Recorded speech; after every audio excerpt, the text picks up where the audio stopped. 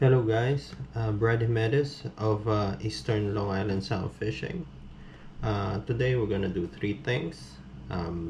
First is unboxing of my new Quantum Accurist. To be specific, this is the model number 8100 HPTA. Okay. I will primarily use this for shallow jigging, and I'll go into details later.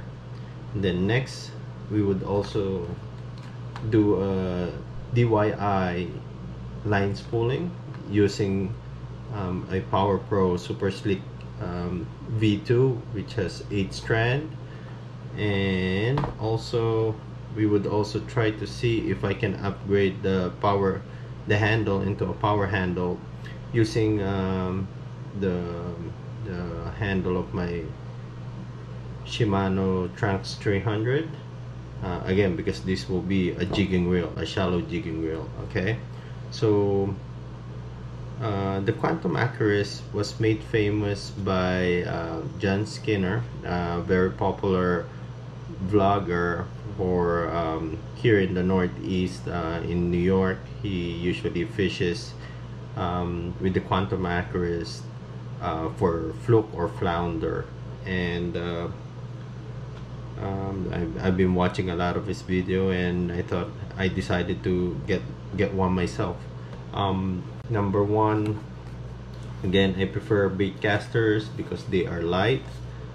This one is only 7.5 ounces, and this one also is a high-speed gear ratio. It's 7:1, and the max drag is 18 pounds, which really it doesn't matter for me because I wouldn't even go near that, because this is mainly for fluke or flounder, porgies, black sea bass, and blackfish. So I really don't need that much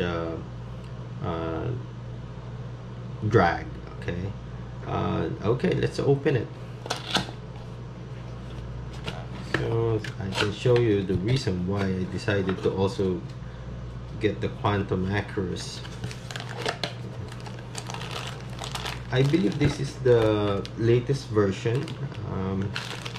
This is the 2020 version, and it has been out of stock for a while, and the only time I got this one from Amazon, a discounted price. The original price is $99. I got it at $92. There was only 4 in stock, so I decided to get one.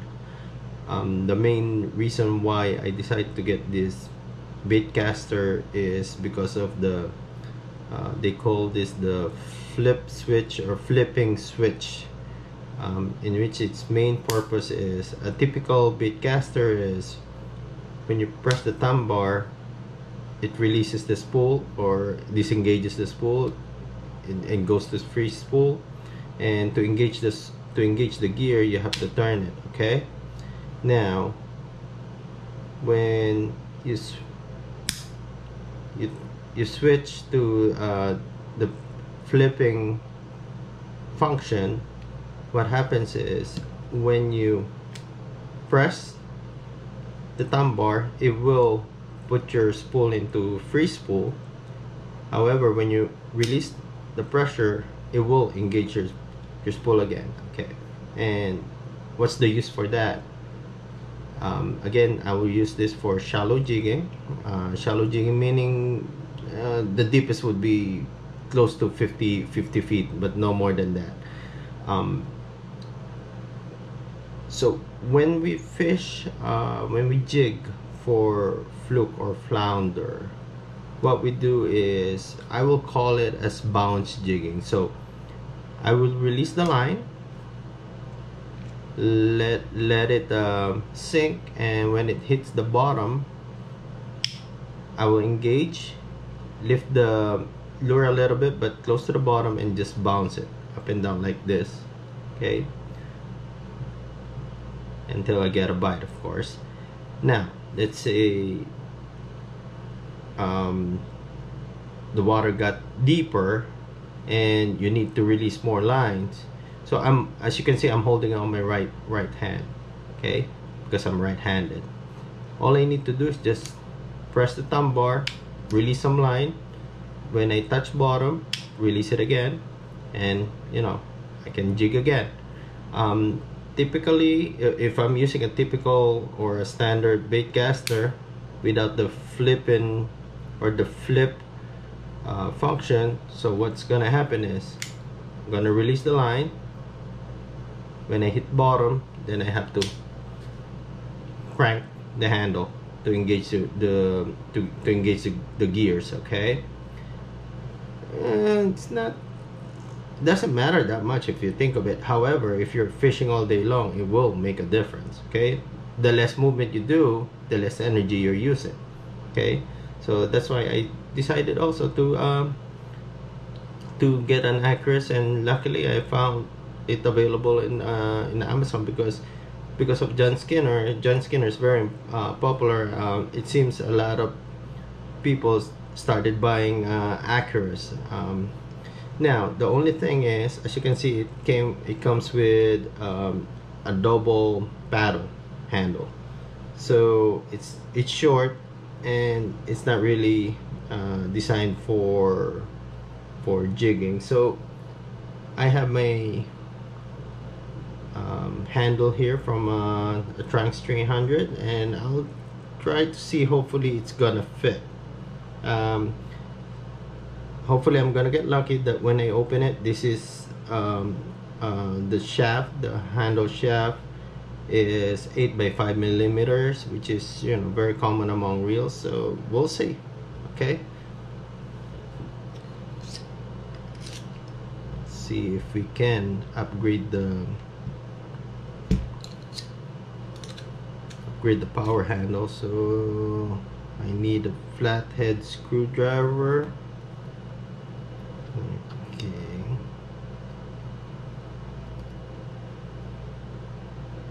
we'll find out if this is 8 by 5 millimeters. Let's see if I'm gonna get lucky.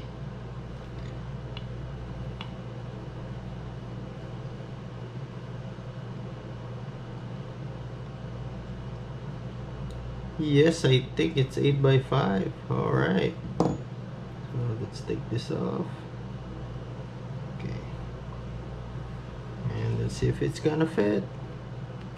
Yes, perfect fit. All right. Okay. All right, let's put a little grease first.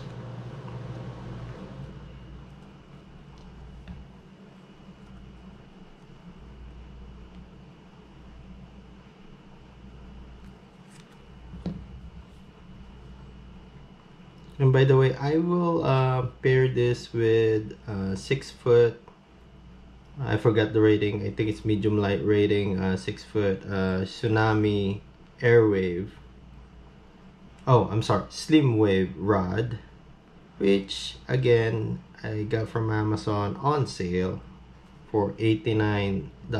I'm not sure, I think it's about $100 regular price. So I love getting a good deal. So I'm very patient, waiting until, you know, the prices comes down, and usually I get a good price even with J&H, or not J&H but Tackle Direct. I would time to time get lucky and get a good deal. Okay, all right, so I'm using in my previous video, I said that if you're gonna use the handle, this is a Shimano handle from Shimano Tranx. If you're gonna use it with other reels, you would also need to use the nut, okay, from the Tranx, okay, and then you also need the nut retainer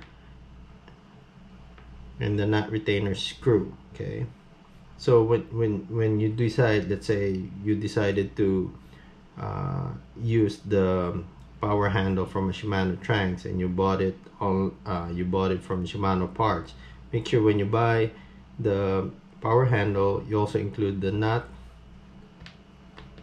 retainer and also the nut screw. Okay, because you're not going to be able to use the one that came with the Accurist.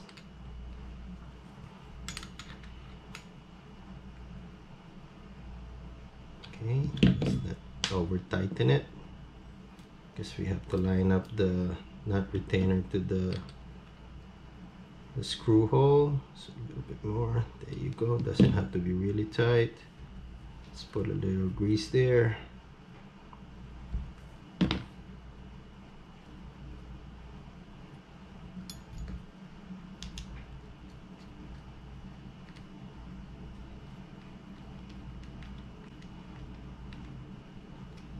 Alright, now this is a jigging wheel.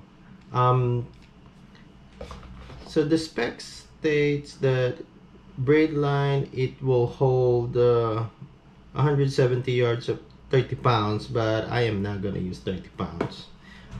This year we decided to use lighter lines, so we can use lighter lures. Okay, like the thinner the line, the less the current will drag the line. So we decided to use lighter line. So we're using 30 for our my big baitcaster. No, not really. I'm using just 20 now. 20 pounds for my Shimano Tranx 400, 20 pounds for my Shimano Tranx 300. And for this, I'm just gonna use 15 pounds, 150 yards, 15 pounds of Power Pro Super Slick. It has 8 strands, all right? So it's gonna be smooth. All right, so next would be I would spool the Quantum Accurist with a Power Pro Super Slick V2 braid line, and so stay tuned. Alright guys, we're back. So this is my spooling station here. I'm using Berkeley spooling station. I have 2 clamps to keep it in place, and then although this Berkeley spooling station has a spool holder for the braid, I opted to get another one. Alright, this is the spool holder I use because this one I can really put pressure on the spool to give it tension. So when I spool line to the reel, you know, it's tight, so to prevent line bite. Okay, so pretty much the Berkeley spooling station, I just use it as my reel holder. Okay, there you go. That's then I also have like a piece of athletic tape here that I put on the spool, so when I tie the braid line, it will prevent it from slipping because it has a smooth spool. Okay, there we go, it's done. And let's open this. So this is a Power Pro Super Slick 8-strand V2. Okay, I forgot how much I bought it, but I think it's in the $20. 150 yards of 15-pound test. That's more than enough. It's for Fluke or Flounder. If you guys are not familiar with it, it's usually around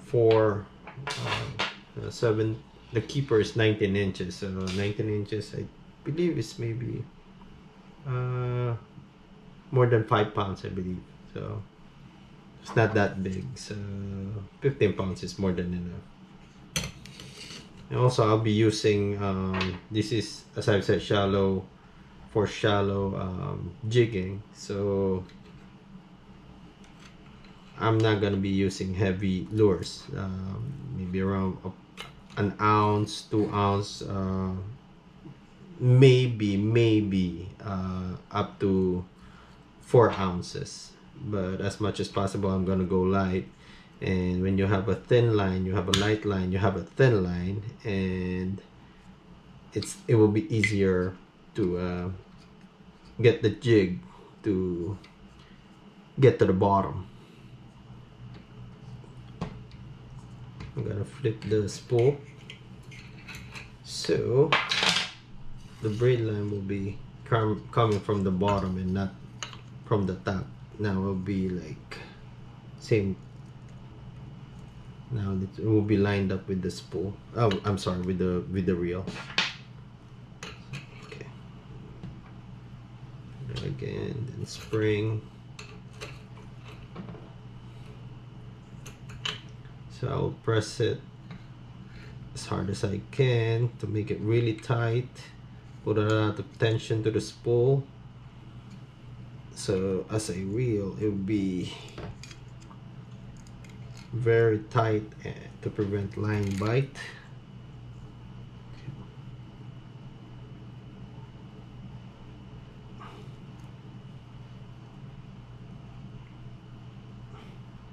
We'll make a hangman's knot. Okay. That's a hangman's knot. Now we'll lock it by making a overhand knot at the end and just pull. Let it. Okay. There you go. Now that's tight. And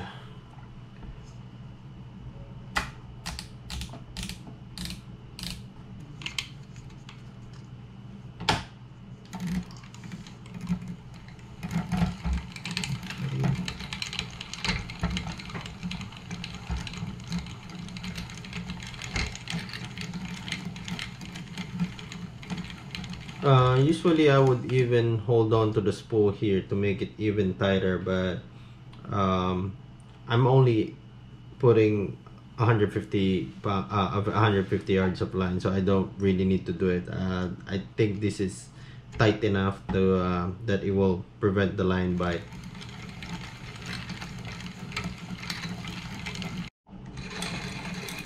Alright, we're almost done here.